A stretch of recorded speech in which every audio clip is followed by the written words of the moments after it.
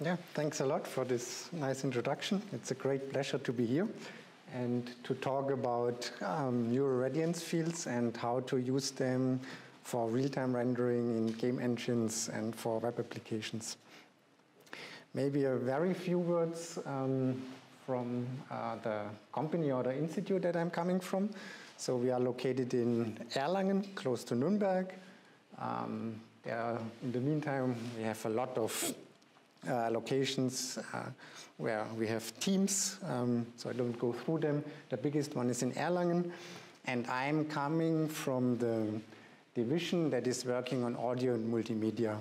And many people in our team are working on audio codecs, 3D audio, spatial sound, transmission, this kind of things, rendering. But we have also a team for video, because normally audio also needs to have good video, and that's what we are responsible for. I am responsible with my team, and that's what I would like to talk to you today, namely the question how to transform photos into photorealistic representations. And we will start with a motivation and see a little bit the broad landscape. Then we look to the principles of the main technology that I will consider today, namely the neural radiance fields. And then the last part will be the question, okay, once we have created them, how can we play them back? How can we integrate them into game engines? So all these kind of applications have in common that you need to be able to virtually walk in a 3D representation of a scene, so that you can walk left and right and top and bottom and also turn the head in all three directions. That's why we call this 6 degrees of freedoms. And on the right side you see more applications where we could imagine to use it, like archival documentation, entertainment like movie production, e-commerce, planning and simulation. So there are many of these kind of applications where this technology is related. Maybe you associate these technologies with VR, but it's not only about VR. And to show you, here you see a comparison how a human being observes a scene when he has motion parallax. So normally what I would need to do is that I give you a scene and you move, but I can't control your movement. And I didn't want to destroy the projector here and move the projector.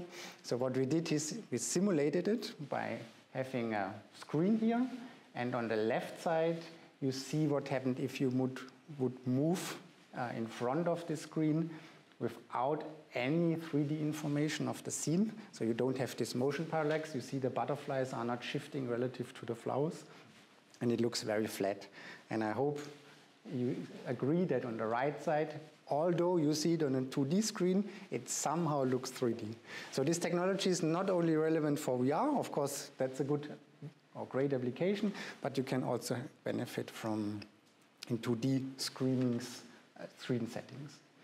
So the task that we have is we have an object or a scene, we capture a number of photos, and then what we need to do is we need to be able to interpolate between these views so that you can virtually walk in a position where you don't have a photo, but still create the right perspective. And to do so, there are a couple of aspects that you need to solve. And this is, you will see why there's a big ecosystem of technologies that all contribute to this task. So the first one is, obviously, I talked about it, is you need to have some form of 3D information. You need to have this motion parallax. You need to know where objects or object parts are located. But that's not all. To be really photorealistic, you also need to take into account that if you have shiny surfaces, for instance, and you move and observe this point that is marked by this red arrow, you will see that it changes the color. This is the view-dependent appearance, and this is something that contributes to realism when you look to a virtual object. So given that you have different dimensions that you need to solve for this basic problem of 6 degrees of freedom navigation, there's a huge set of technologies that you could rely on. So on the left side, I sketched just a selection. That's even not complete here. Probably we can make 2 talks only about this. So we have sensors that are emitting some form of signal to recover geometry or to get the reflectance properties of your materials. And then on the right side, you see the sensor techniques that just take the scene as is, the illumination that you have. You take captures, photos, whatever, and you try to reconstruct then geometry and texture. The most well-known is multi-view stereo or photogrammetry. That's what is typically used today. And since recently, we have these newer Radiance Fields that show to be very promising and where I will focus to today.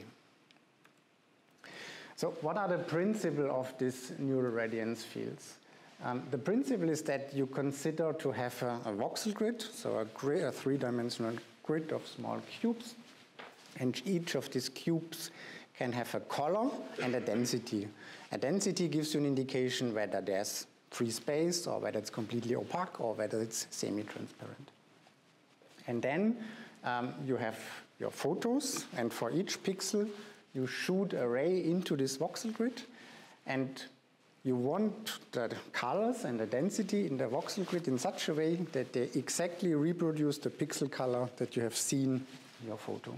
And you do this by heavy optimization. So you have a physically correct rendering model, and then you use massive optimization to find out the values of your voxels and the colors.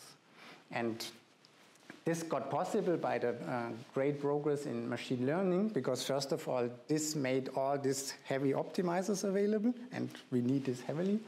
And the second point is that in reality, you don't store discrete or normal colors and density in the voxel grids, but often you use neural representations. So you have, for instance, more than 3 color channels, and this is what we call neural colors. And then you transform these colors into your representation. And this is shown here on this principle, the algorithm principle. So you have, again, this ray. You sample the ray on different positions. You can see it doesn't need to be equidistant. That's quite a sophisticated design where to place your samples. So you sample this voxel grid, and then at each voxel you store a vector, a feature vector, and this feature vector is translated by a multi-layer perceptron, so by a neural network, into color and density. And the more opaque your object is, the more contribution your color is, so somehow you multiply those together and then you add them up. It's a little bit simplified, this equation is a little bit more difficult, but that's the main principle that is happening. So if you compare this to photogrammetry, then you will see that it's working quite differently. So in photogrammetry, what you do is you also have multiple photos, so you have the same starting point, but then you are looking to correspondences. So you try to find a point in the left image and in the right image. And for instance, if you take the point that I have again marked with this red arrow, you will see that this is quite difficult. A human being has some intuition, but for a computer it's quite hard to see which points match exactly because they're looking so similar. And this causes that you get wrong correspondences and leads to noisy and incomplete point clouds. And these noisy point clouds you have to fix afterwards, and that's where all the difficulties come and why sometimes your photogrammetry results have errors. So the difference is really that in photogrammetry, you optimize for matching costs. So you try to match corresponding pixels. You only have a single depth value per pixel. So you compute a depth map once you have found the correspondences. And this means that you can't support transparent surfaces, because transparent surfaces, a pixel sees objects in different depths. And then normally you only get a Lambertian texture. So this view-dependent appearance that I have shown you with the car is typically missing. So it's a more geometry-driven pipeline. So you first try to reconstruct the geometry, and then you add on the visual appearance in form of texture. And neural radiance fields go the other way around.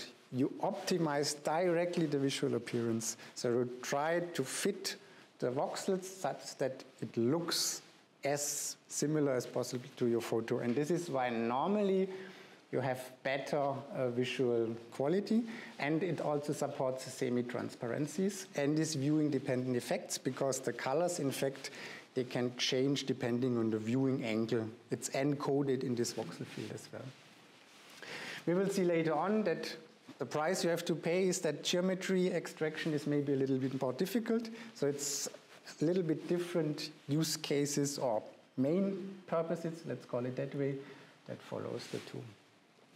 So here you see a comparison, our early results that we had at the very beginning, also to show you a little bit the progress that happened during the time.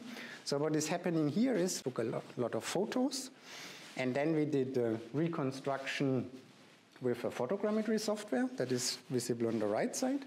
And we did voxel-based reconstruction on the left side. And then we rendered this model in such a way that we had a true photo also available. So we rendered the position with the true photo. And now we flicker between the two so that you can see the differences. And on the right side, you see that this is the silhouette of the object is not nice. So there were wrong correspondences, and this is not something that you would like to have, for instance, in e-commerce, because this doesn't look like the real product. You would need to fix it. On the left side, the silhouette is much, much better. You see that the texture is still a bit blurry here, and you will see we progressed on this quite a bit. But overall, I would say this is more what you can present to a customer than the right side. You can go more to the extremes. So sometimes if your object is really difficult, then it almost misses completely, while the neural radiance field gives you a better appearance. But you already see here that it's also not perfect. And I come back to this point, what is the challenge in the neural radiance fields and why they appear here, these artifacts. Before that, another example where you have very fine-grained details. This is also something that is very difficult for photogrammetry and mesh-based approaches. You again see it's not perfect in the neural radiance fields neither, but it's much better, so it's going in the right direction. So from this, I hope that you see that, yes, it's looking promising. The photo quality is good, but you have also seen it wasn't perfect neither. And the reason for this is that, no technology is without any disadvantage, and the challenge in these neural radiance fields is the size of the memory and the compute time that you need. In photogrammetry, you basically work, in the beginning at least, you work based on depth maps. And depth maps are two-dimensional images, so you have a complexity in the order of n to the power of 2. The neural radiance fields work on voxel grids, so you have 3 dimensions, meaning that you have a complexity with a power of 3. And of course, this is painful for your memory. This causes that you cannot just make the voxel grid as large as you would like to have it. I mean, if you can make it as large as you want, then there wouldn't be any issue. But you need to start to trading memory against photo quality. And this is what makes this workflow a little bit tricky to get the good results. The second point is that you really directly rely on the outcome of the optimizer. So in photogrammetry, you find corresponding matches, you find a minimum. That's rather straightforward. There are more advanced algorithms where you also use optimizers. But here, you only rely on the optimizer. And if you have tried to work with optimizers, you know they don't guarantee you to find a good solution. And this is the second source of problems that can cause that your result is not perfect. And the last part that we shouldn't forget is that most pipelines today, they work on meshes and geometry, while these voxel grids, they're quite different. And it's a break in the workflow that you also need to handle somehow. So what we need to do is, to solve this, is that you really need to have good parameter heuristics for your algorithm to really tune these trade-offs and this parameter. We also learned that it's very important to have clean and consistent input data and camera parameters that you need. And then you need clever reconstruction methods to really get a stable result. And that's what we are working on. We build our pipeline and try to make this as robust as possible. If you are wondering now what's with the geometry, for this we did also a corresponding test. So this test was a little bit different. We took a Blender model in a motorcycle in Blender. We rendered all the photos, and then we simulated the reconstruction. And given that we have the true Blender motorcycle with all the geometry, this time we can flicker between the geometry. And again, on the right side, you see the photogrammetry geometry, and on the left side, you see the voxel geometry. Both of them are not perfect, but I hope that you agree that the left one is better than the right one. If you see the windshield, for instance, or the mirrors, or also you don't want to ride the tires of the right motorcycle, it will be very bumpy. On the left side, it's much, much better. We also had to learn, however, that it's not always like this, because as said, neural radiance fields are optimized to generate good visual appearance and not good geometry. And later on, we found many examples where the geometry was not good at all. And this brings me to the next question, namely, how now to integrate this into today's pipelines that are essentially, in most of the cases, geometry-driven. Because the problem is that voxel rendering is slow. Remember, we shoot this ray for every pixel. We have to intersect all the voxels. We have to see the density. We have to accumulate everything, and that's slow. That's much slower than at least projection-driven rendering. It's more similar to ray tracing here. So there are tricks to speed this up. You can skip empty space. You can stop sampling rays if you see that you have seen an opaque object, and many more. But still, it's not the same, because neural radiance fields, as they don't optimize for geometry, they tend to have some cloudy surfaces, so still you have to consider multiple voxels. You don't have discrete geometry, and this means at the end of the day you have to render multiple voxels per pixels, which slows down the process. So what to do? Well, obviously you can try to create a faster renderer that is more optimized. You can develop new rendering libraries. You can hope for new hardwares, and I guess they will come at some point, but this of course takes time, and it's not a solution for right now. The other extreme is, you say, okay, I know that the geometry is not good, but still I try to convert it to meshes. But what we observed is that you lose a lot of your visual fidelity because you change the rendering principle and you lose a lot of information and it doesn't look the same. So then people came and said, okay, then we need to optimize the mesh in a similar fashion. So we optimize the mesh that the rendering looks similar to the photo. And you can do this, but this is a very hard optimization problem. The gradients are not super well defined. So to make this happen into practice probably will still take a little bit of time. You can try to combine nerves with this geometry idea by, for instance, injecting sign distance fields and then putting constraints on the geometry. This can be done. They are harder to converge, like the neural radiance fields, and normally they don't support transparencies, but this could be an option or direction that you can go, although you maybe not have the same visual fidelity than the ones that I have shown you. What recently appeared in form of this Gaussian splatting is that they somehow use different rendering primitives, so this can also be a direction. But it's still a different pipeline. It's not geometry-driven. It's more point cloud rendering, more or less. I mean, you have some Gaussians around them, some primitives. So you still need a new rendering pipeline. And that's why we opted for what we call voxel meshes. So voxel meshes, you have a mesh, but you interpret them in a more generalized way, in the sense that you don't expect them to perfectly match the geometry of your object. It's just a rough approximation. And then you have a neural color that you put on top of it that does the rest. So that fixes the deficiencies.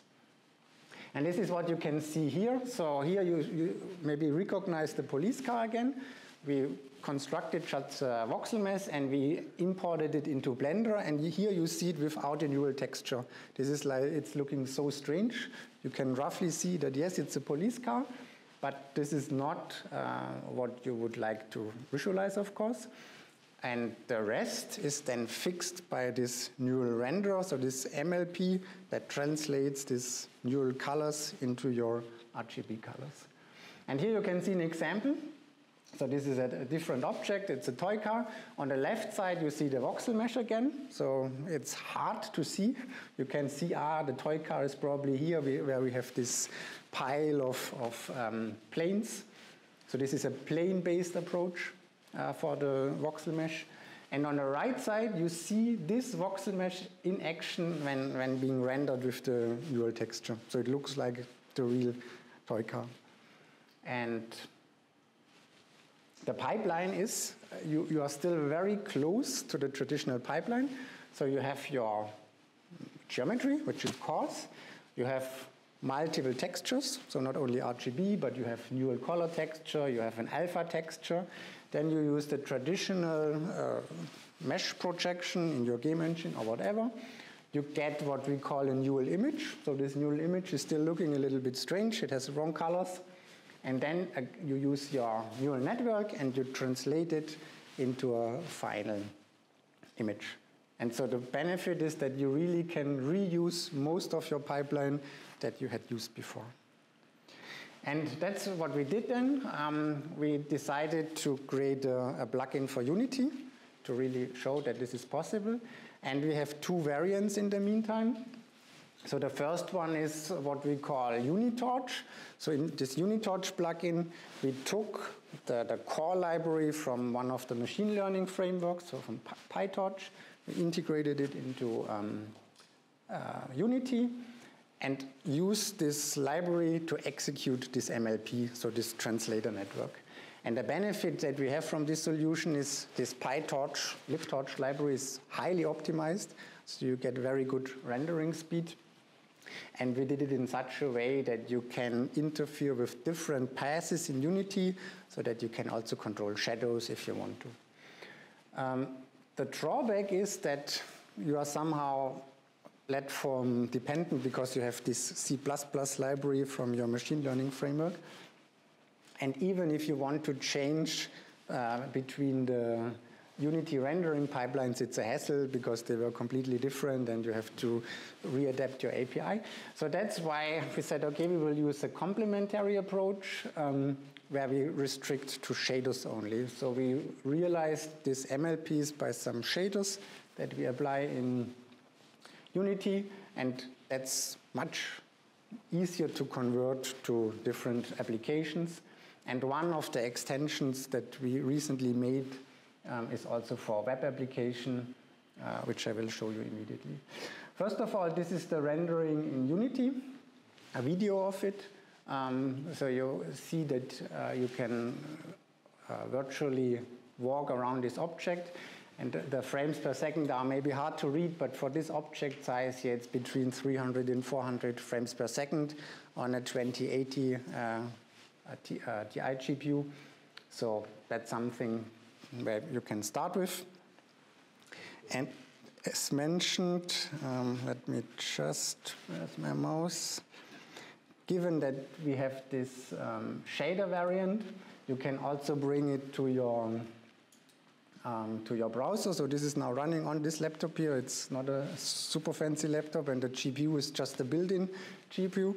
But still, this is sufficient to virtually move your position, zoom in, zoom out, and see the object from different perspectives. And this is possible by using the web GPU framework, which is quite powerful. And there you can make a lot of nice renderings. So the last point that I would like to quickly mention is that given that you rely on this basic mesh representation, you can also use editing tools that you know to manipulate this one. So here, for instance, we have created some processing graphs in Houdini to make a cabrio out of our toy car. So we have this, we see this blue box, and this blue box essentially cuts parts of this voxel measurement, and then it disappears. And this looks again a little bit strange because it's just the preview, the voxel mesh without a neural texture. So it's just for editing. But when you put this back into Unity and apply this neural shader, the neural renderer, then it looks again nice, what you want to have. So if this is something that you think could be valid for your application, then please contact me, because we are also part of a network called XR Interaction. This is a networking alliance that does research for XR technologies and applications and builds publicly funded projects together. And it's open for new complementary partners, so there could be different ways of collaborations if you think this technology could be something, because we try now to bring this into application together with industrial partners. And there I'm at the end. Thank you for your attention, and I'm open for questions.